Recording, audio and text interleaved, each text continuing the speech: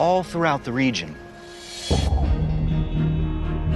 Dr. Rose finds the same symbols he saw at Gobekli, now brought into the home 2,000 years later. What do you think the significance of having this inside the house is? The bull is obviously this incredibly important symbol to them, whether it represents a specific deity, a specific god, or is symbolic for sort of, something deeper in terms of ritual. This is a small reproduction. Prehistoric wild cattle, called aurochs, would have stood over 2 meters tall at the shoulder, with horns spanning 3 meters. These are large, scary, killing beasts. Yeah. So, to bring that power, that violence and domesticate it in here, it's a celebration of the hunt and the prowess of the individuals. And we think today still of the bullfights in Iberia. Think of the prowess and the honour associated with that. There's a real pragmatic and very reasonable fear of such a huge beast.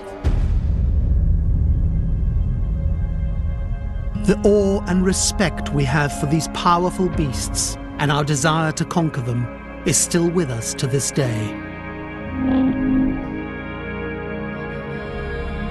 This depiction of burial rites is another intriguing image Dr. Rose finds here, 2,000 years on from Gobekli Tepe. It looks at first like the deceased have been left out to be consumed by vultures. We now appreciate from excavations of hundreds of burials that these characters were buried fully fleshed. People have gone back and re-excavated the dead. And then they very carefully removed the skulls. The skull cult is associated with ancestor worship. A person's skull is a physical reminder of them. Once removed from the body, it's displayed alone or with other skulls in a house or communal space. This is a way of bringing back to life an important person in order to keep alive a history that binds people together. It's a resurrection of a particular character who's very important to this particular lineage.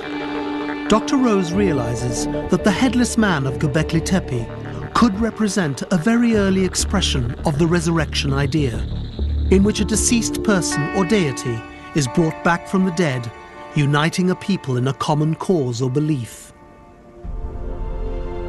Over the following millennia, this resurrection idea turns up in the religions of many civilizations, including Babylon, Egypt, India, and Greece. It survives to this day in the Christian faith.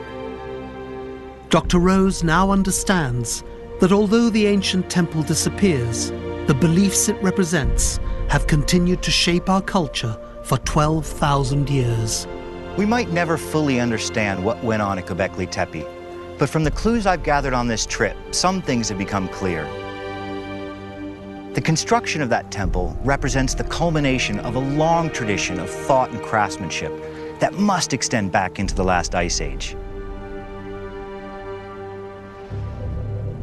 It was a social nexus that brought communities together from far and wide.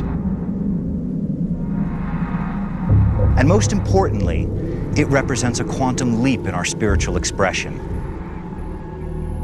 Instead of being just part of the natural world, we began to see ourselves as masters of it. By creating a temple for those giant stone deities fashioned in our image, we opened a portal to a new way of life. It was there, under those towering pillars, that we gave birth to the gods. Gobekli Tepe marks what is possibly the greatest turning point in our cultural evolution.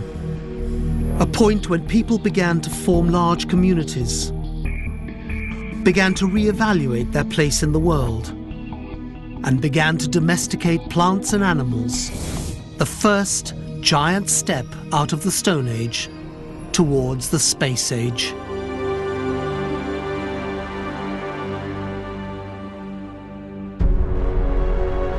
Delve into the mysteries of Britain's brutal past in Tony Robinson's Superstitions, brand new next Tuesday at 9. Stay tuned for the latest air crash investigation.